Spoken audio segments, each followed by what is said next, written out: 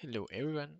So in continuation of the last video I made on how to do metadata driven pipelines, I'm going to show you how to do it in Microsoft Fabric. To do this, I have deployed three items in my workspace. My workspace is called incremental bronze pipeline, and in that one I have deployed a lakehouse to host my watermark table, and then I have made a lakehouse to host my data where I'm going to sync my data into. And then I have a pipeline that is ingesting the data from my source into my lakehouse.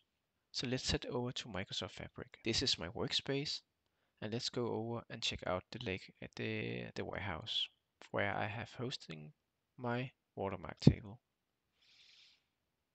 In here you'll see two rows, each representing tables I'm loading from my source system, which I have in the Azure SQL database.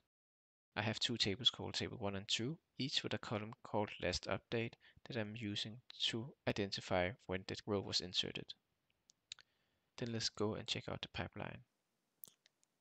So what happens is when the pipeline starts, it goes to our watermark table and only selects those table or those rows that is enabled. Then for each of the two rows, it's going to do a for each loop. In here, it's going to take the row and say, okay, what is the datetime right now? Then it saves it into a variable.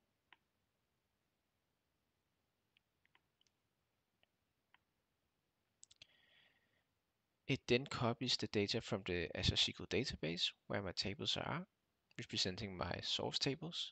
Here you see a select statement where it uses the table name that we got from the watermark table and then also using the datetime from the watermark table.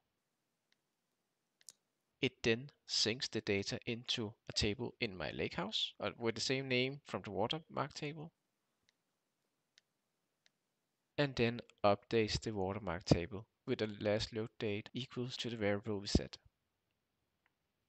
The pipeline can then be triggered by running it manually or by a schedule, and all the historical runs can be seen in this tab. Once the pipeline has run, you can go to your lakehouse and you should be able to see the tables that you ingested. And again, thank you for listening and have a nice day.